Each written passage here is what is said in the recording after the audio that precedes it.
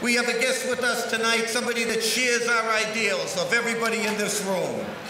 We have a special guest here tonight who has devoted her career, her entire career, to thinking about, to writing about, to advocating for a growing economy and a growing middle class. The guest that we have here this evening, ladies and gentlemen, is someone who we on the labor side have gotten to know over the last year.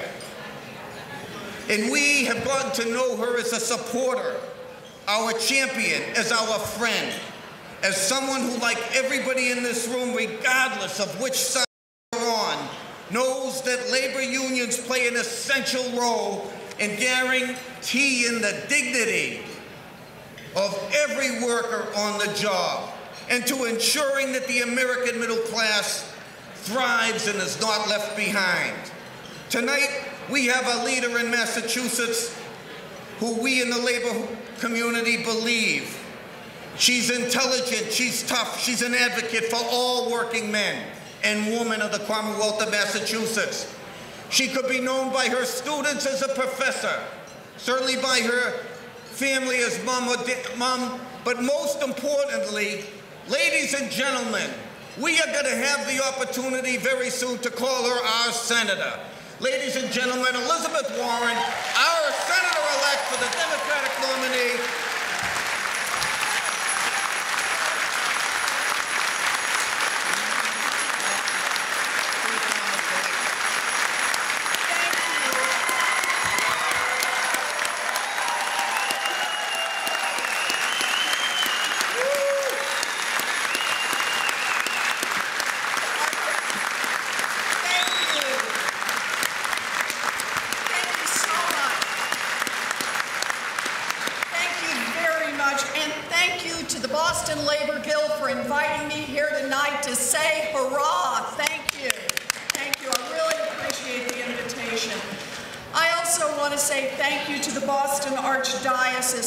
For all of your work in supporting the Guild, for all of your work in education on all sides of the issues, and for promoting good labor management relations.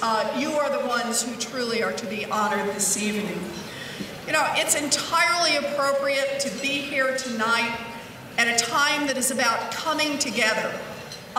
This is a time for us to share and a time to say that it is when we come together to build that we do so much more and do so much better.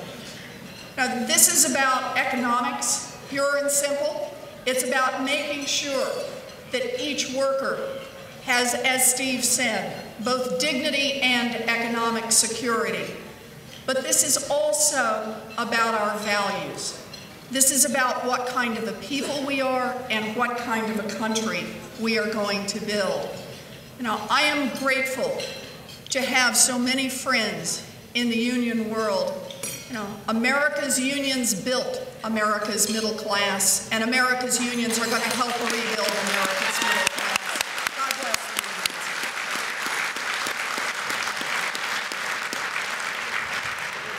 unions. And to be here with America's business leaders from here in Boston, from all across Massachusetts, and from some around the country, I want to say, too, what a privilege it is to be with people who recognize the importance of labor and management working together for the benefit of all. So thank you very much. I'm very grateful.